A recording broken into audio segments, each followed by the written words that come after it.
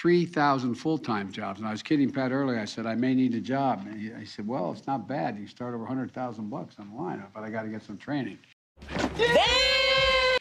But look, at the singular. What? This is a community college graduate.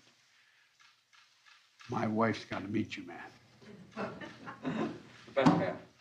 Look. Possibilities.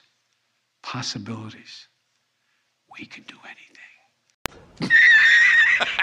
The reason we're not going to have any time for questions now is these guys got to get quickly on a plane and go out and do a major announcement in Ohio, and you guys will ask me all about Russia and not about anything having to do with chips. I have a question about this. If you could, how are we going to guarantee the raw materials will be available since many of them come from